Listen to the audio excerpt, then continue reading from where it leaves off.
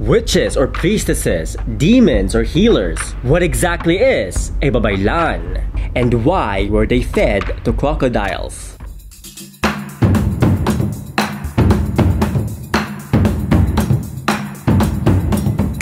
Mabuhay, or in Kapampangan, luwid kayo, and in Binisaya, mabuhi! Welcome back to my channel. It's me, Kirby Araullo, your friendly Pinoy historian and culture bearer. And if you are new to my channel, in this channel, I make videos about our people's history, culture, and everything in between. So if you like any of those things, learning about any of these things, don't forget to like, share this video, comment down below, and please subscribe. And in today's video, we'll be digging deeper and learning more about the powerful Babaylans of pre-colonial Philippines. So without further ado, who exactly were the Babaylans?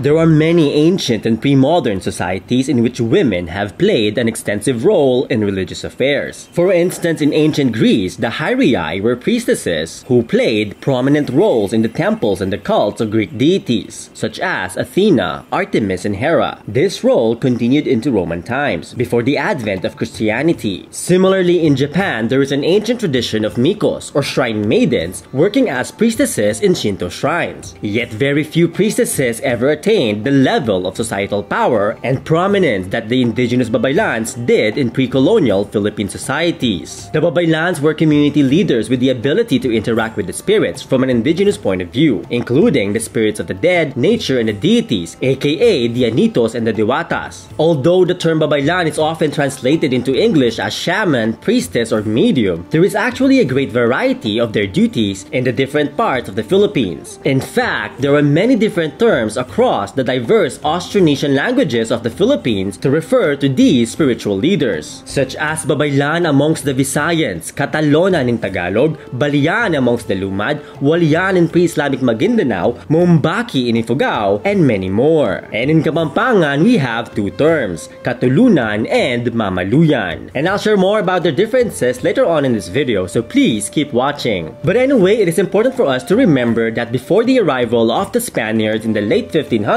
there was no unified Philippines yet. So this phenomenon of Babaylans was widespread and dispersed among the many diverse indigenous ethnic groups of the islands. And although in certain societies there were also male priests or shamans, overall, throughout the archipelago, women were in charge of these important aspects of our ancestors' spirituality and society. And again, there are many terms to refer to these priestesses and healers, depending on their ethnicity or language. But for the sake of consistency and to make it easier for everyone to follow, from this point on in this video, I will be using the most popular term Babaylan. And since there are many variations to their duties and roles in the different societies of our ancestors, today's video will be an introduction to the fascinating world of the Babaylans. And hopefully, this will inspire you to dig deeper. And speaking of digging deeper, if you want to support my channel and my research, please consider being my patron on Patreon or getting copies of any of my books, coloring books and ebooks, or any of the merch linked down below. In fact, the Babaylans are also part of my book and coloring book about the fierce women of early Southeast Asia. So don't miss out and order your copies today.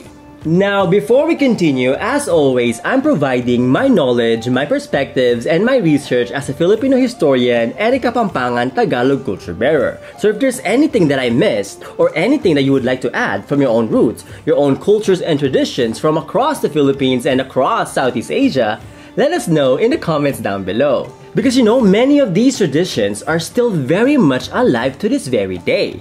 So let us all learn from one another. Now back to our fearless Babaylans. The Babaylans were a caste of priestesses who were extremely prominent within pre-colonial Philippine societies. The Babaylans performed many roles in these indigenous societies. Their sacred position emanates primarily from the belief that they could commune with the spirits of the dead and of Mother Nature. And this was harnessed by the Datus, aka the local rulers of our indigenous communities. For the most part, there was a very close relationship between the Datus and the Babaylans. The Babaylans were believed to have the supernatural abilities to communicate with the deities and with our departed ancestors, while the Datus on the other hand were validated in their positions by having the Babaylans acknowledge the right to rule. In other words, the power structure they inhabited was symbiotic. All of this begs the question as to what the average person believed a Babaylan could do. The Babaylans were deemed to have temporal powers which manifested in tangible ways amongst the people of our pre-colonial kingdoms. Most Most notably, they were believed to have major powers which allowed them to identify the source of illnesses and provide cures in response. This was somewhat similar to the healers found in other indigenous traditions such as those in Africa and Southeast Asia. The Babaylans would use divination rituals to establish what was causing a malady. They would use potions, magical rituals, and talismans to cure and excise the sickness from the afflicted person. But contrary to popular belief, not all of this was simply founded on superstition. And like many other folk and indigenous cultures, the Babaylans utilized herbs and other remedies which had substantial medicinal qualities. However, beyond these healing abilities, perhaps the foremost reason why the Babaylans were held in high esteem was because of their ability to commune with the spirit world.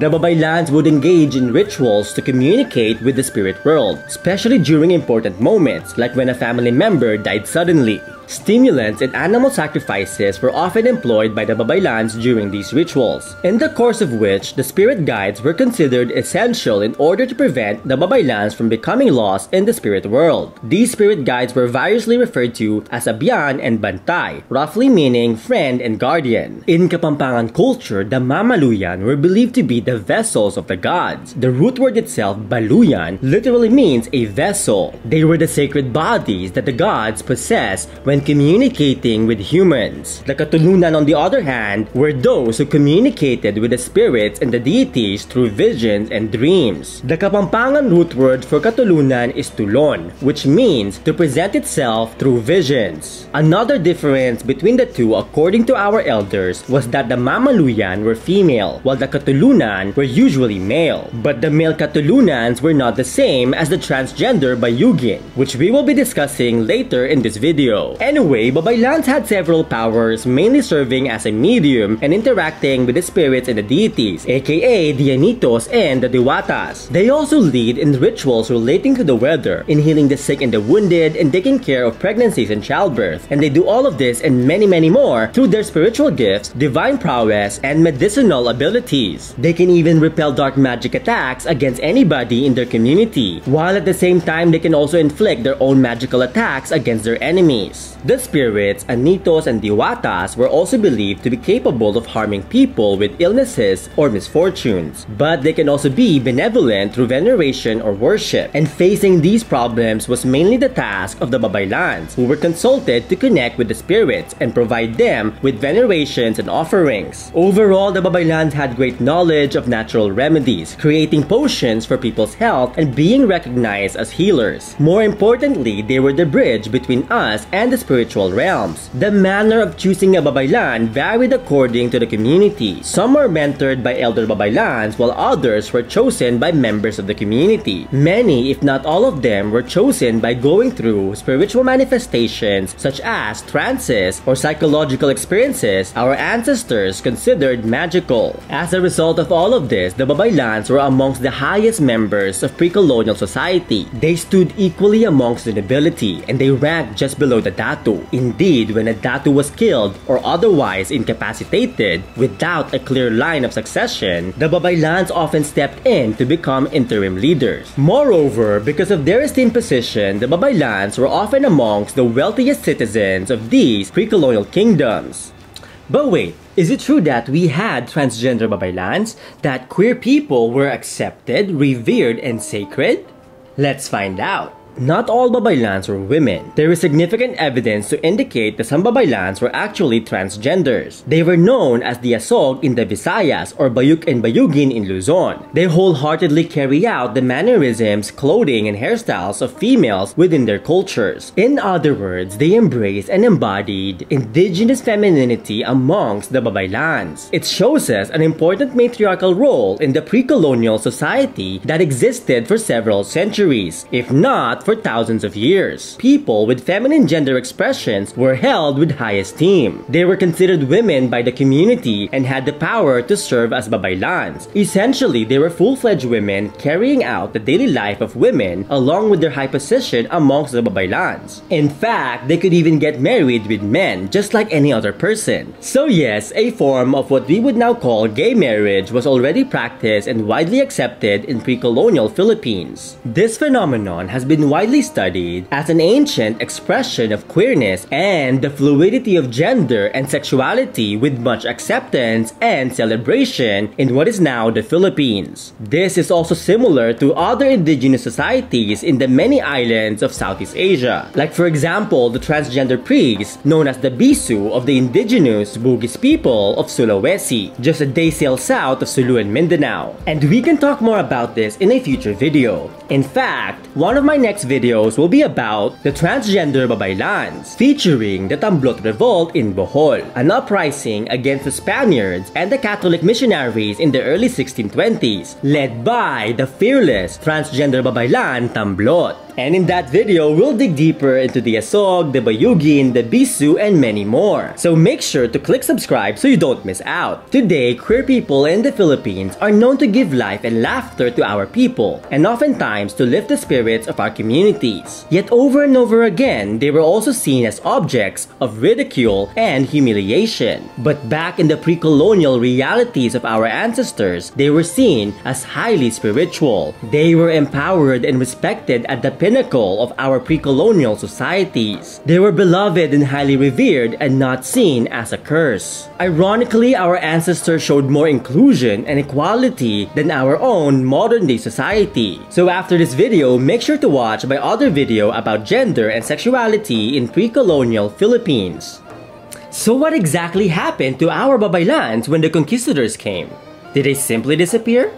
The decline of the Babaylans began with the arrival of other religions, mainly Catholicism brought by the Spaniards, but also in the south with the spread of Islam. The first Catholic Mass in the Philippines was held in 1521, and by the end of the 1600s, Christianity had spread throughout much of the islands, except for Mindanao and the Sulu archipelago. These indigenous beliefs were seen by both the Spaniards and the native converts as idolatry and witchcraft, thus violently punished and brutally persecuted. This was especially worse for the priestesses, whose role in society had now been relegated to the fringes. Women and trans people had lost their traditional positions in the hierarchy of Philippine society, thus putting an end to an age of gender equality, and replacing it with the oppressive patriarchy and the gender binary brought by the colonizers. But unknown to many, the Babaylans did not quickly disappear from Filipino society following the arrival of the Spaniards. Indeed, they were central figures to the resistance against colonialism, such as the epic Tamblot Revolt of Bohol. So stay tuned for that video coming soon. Interestingly, as the Philippines became increasingly Christianized in the 1700s, elements of the pre-colonial Babaylan traditions, or what others call shamanism, were incorporated into Filipino Christianity. This involved the emergence of female Christian oracles across the Philippine archipelago throughout the 1800s and well into the 1900s. Thus, the Babaylans have continued to play a role in Filipino society and religious life down to the modern times. In fact, for the most part, the indigenous religions of the Philippines entered a process of syncretism with Catholicism, mixing several of its traditions and elements with those of Christianity,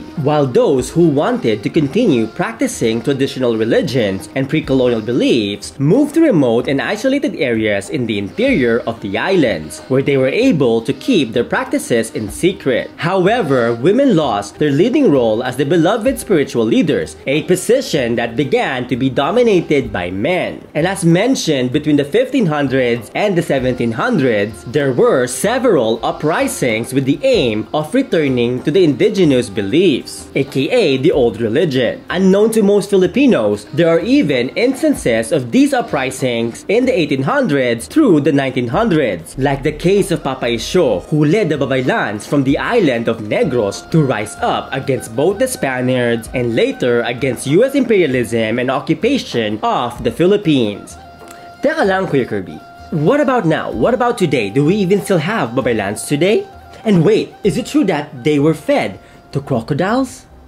So with the passing of the centuries, the Philippines became a predominantly Christian nation. However, traditional religions and pre-colonial practices still exist to a lesser extent. Unknown to most Filipinos today, many are still practicing countless aspects of our indigenous beliefs to this very day, either as part of Filipino folk Catholicism or in their own independent way. Actually, if you look at the indigenous Kulitan script of the Kapampangans, for example, it never really died. It survived centuries of colonialism and was still used by Kapampangans on a daily basis. Although no longer seen in the mainstream society nor practiced by the majority, writing in Kulitan was never abandoned, especially among the oldest Mapiangsugi clans. In fact, a huge factor on why it survived into our modern day was because a lot of our elders and culture bearers, like our Mamaluyans and Catolunans, continued using it to communicate with the spirit world, to communicate and commune with our ancestors. But we can talk more about this in a future video. So let me know what you think in the comments below and stay tuned. Many Filipinos today are more familiar with the phenomena of being possessed by spirits, by good and evil spirits, known in Tagalog as sinasapian or sinasaniban, and in Kapampangan as luluguran, or in Bisaya as nasudlan. And in some cases, they were allegedly possessed by the spirits of the Christian saints, or even by Our Lady the Virgin Mary, or by Jesus himself. Though it may seem like a modern-day paranormal superstition, this phenomenon has roots in the pre-colonial beliefs of our ancestors. In fact, even the albularios, the modern-day practitioners of folk medicine, have roots from the Babaylans. But unfortunately, for the most part, practitioners of our indigenous beliefs are often seen as bad and evil. They are considered as witches and even antichrist for their beliefs. Now, so far, I'm just talking about the modern-day Christianized communities which make up the vast majority of the Philippines. However, we must also remember that many of our indigenous people, such as the Lumads of Mindanao, never really converted to Christianity nor Islam. Many of these indigenous communities continue to practice, preserve, and further develop the pre-colonial beliefs of our ancestors. So yes, Babaylans or Balyan as they are known amongst the Lumads never really disappeared. Indeed, even if we go back to the urbanized communities across the Philippines, we still have modern-day Babaylans who do not just practice our indigenous beliefs, but many are actively advocating for peace and justice in our communities. Many Babaylans today throughout our islands are courageously fighting injustices, such as the plundering of our natural resources, the desecration of Mother Nature, the exploitation of indigenous people, and against the bloody violation of our basic human rights. And for those of us in the diaspora, many are unaware that we have organizations and institutions like the Center for Babaylan Studies. Our traditional concept of the Babaylan endures, which gives us a vision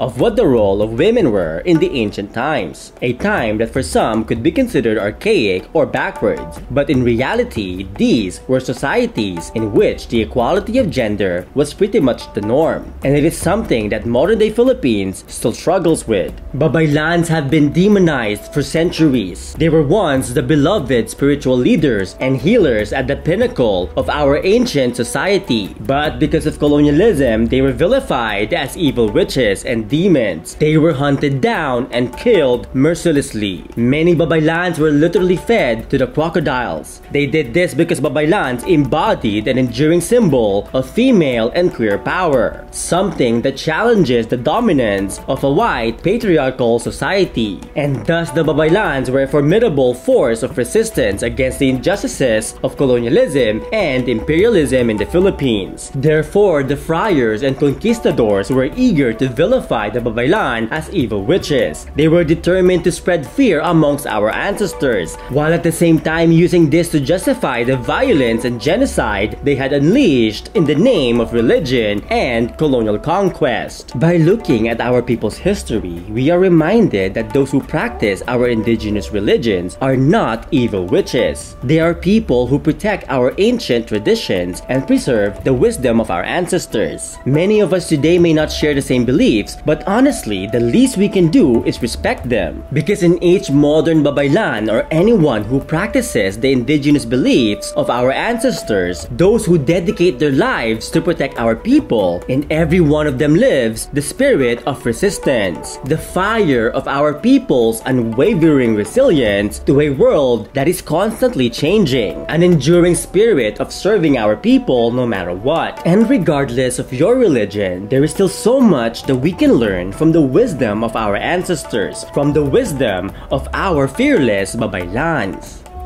And that is it for me today, so let us know what you think about today's topic in the comments down below. And if you like this video or learned a thing or two, don't forget to like, share this video, comment down below, and please subscribe. But of course, before we go, today's shoutout goes to Ate Diva Malaya, Samay Dison at Ching Maribel Malyari Bustos, Ate Ligaya Cabayes aka the Pinay Writer. And shoutout to the Center for Babaylan Studies, especially to the Fierce Sisters, Kapampangan Sisters, Dr. Lenny Mendoza Strobel and Dr. Lily Mendoza. Dakalpong salamat king ega na ganayong gagawan Luwid Kopu. And of course, special thanks and special shoutout to my Patreon on Patreon. Patron on Patreon, Elise Punsalan. Dakala salamat. You know, this channel will not be possible without the love and the support of all my patrons, subscribers, and supporters throughout these years. Kaya naman maraming salamat po. Agyamanak, magsukol tuod kay mo, syukran abenal, terima kasih, daghang salamat, maraming salamat, ay nasabi ko na yun. Dakalpong salamat kay Kongan. See you next time, more in Tagalog kita kits and in Kapampangan, Miki Tix, and in Binisaya, kita.